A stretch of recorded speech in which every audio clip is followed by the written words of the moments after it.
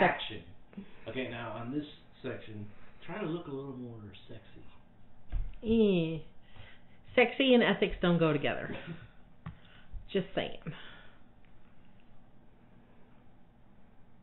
Okay, go ahead. Oh. I was recording the whole time. Oh, crap. Section 4, Responsibilities of a Registrant, Equal and Fair Treatment, Rule 94.71. Learning Objectives. At the end of this section, students should be able to state two sources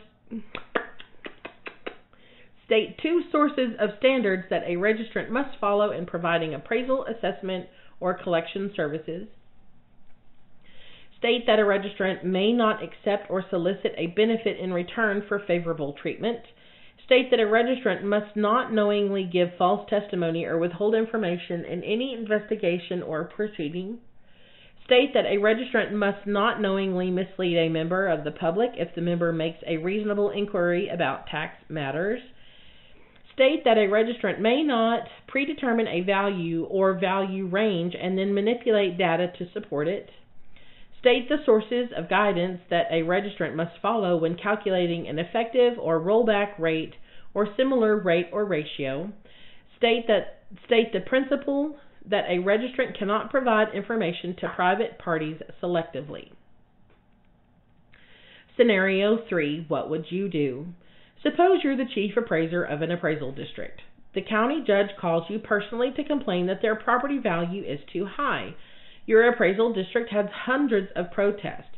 If you go out of your way to give the judge special treatment, how will the other protesters feel about that? How would you handle the judge's request?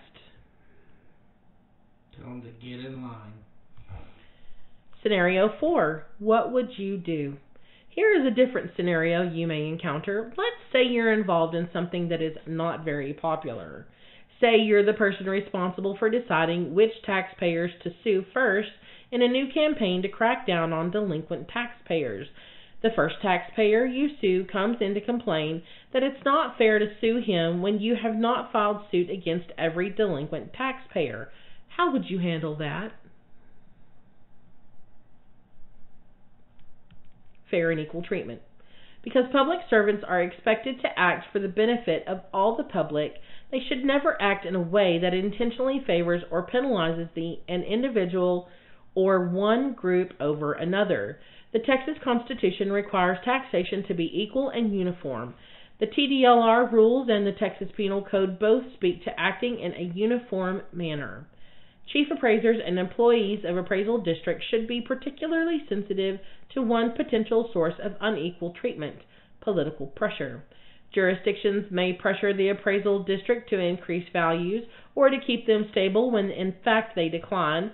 Property owners unhappy with decisions on exemptions may complain to elected officials who may demand action without necessarily being familiar with the laws the chief appraiser must enforce. Appraisal districts were created to ensure that the decisions relating to appraisal exemption qualification, special appraisal, and the many other areas in the purview of the appraisal district are made fairly and not on the basis of political pressure. Relevant rules. TDLR 94.71 A registrant must apply equally and fairly any appraisal, assessment, or consulting service according to the uniform standards of the professional appraisal practice and generally accepted appraisal, assessment, or collection practices applicable to an assignment. Elements. In providing a service or an assignment in performing official acts related to appraisal, assessment, or consulting, the registrant must comply with two sources of standards: the Uniform Standards of Professional Appraisal Practice, which are a set of standards related to appraisal published by the Appraisal Foundation. The standards have a number of parts, including an ethics rule. The ethics rule sets forth the requirements for integrity, impartiality, objectivity, independent judgment, and ethical conduct that an appraiser must follow when performing appraisals or related services.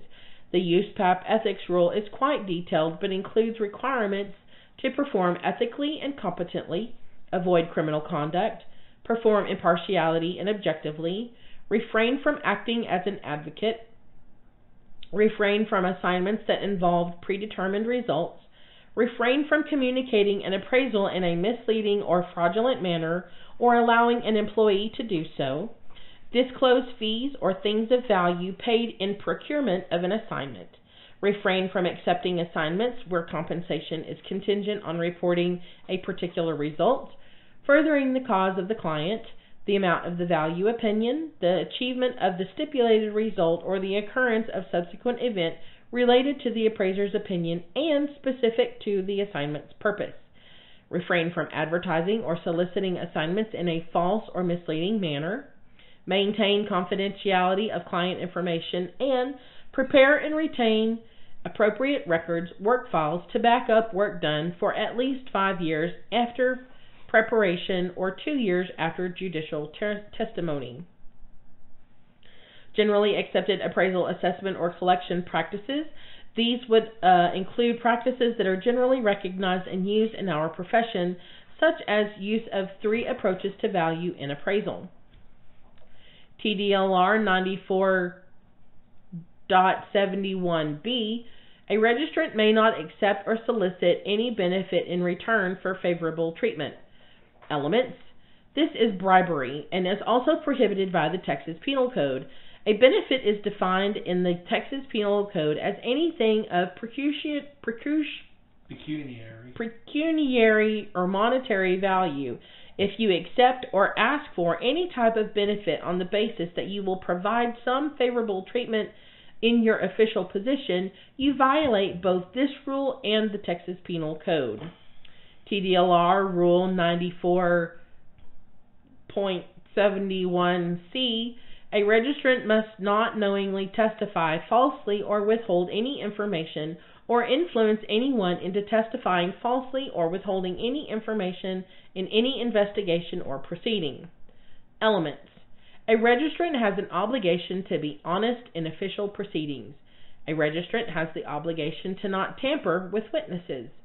Tax professionals participate in many different types of investigations and proceedings, including protest hearings, delinquent tax suits, and other types of proceedings. They may be involved in a TDLR investigation or proceeding. Registrants must not knowingly lie when giving testimony. They must not knowingly withhold information.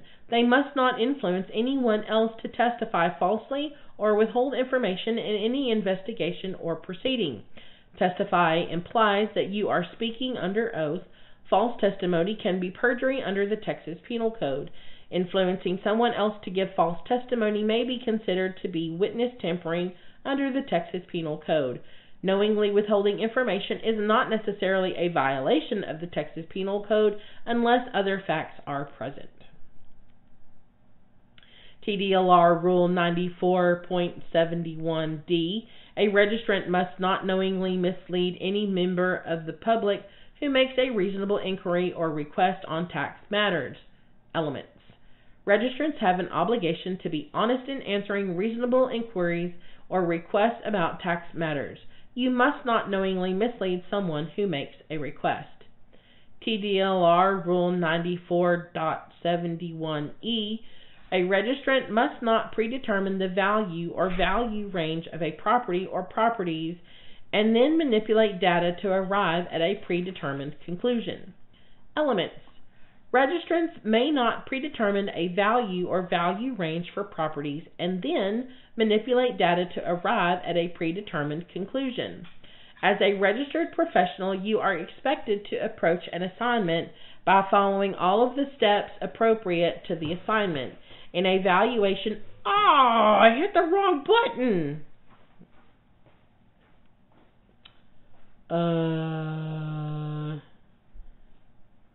Sorry, I hit the wrong button. I don't know where I'm supposed to be.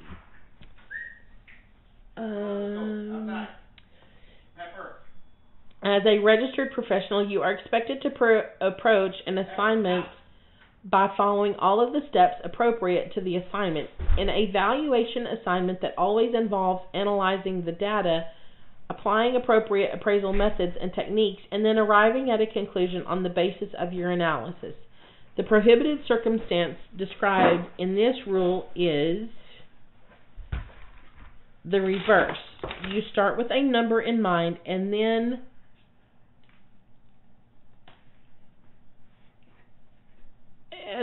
manipulate the data to support your predetermined number. Go.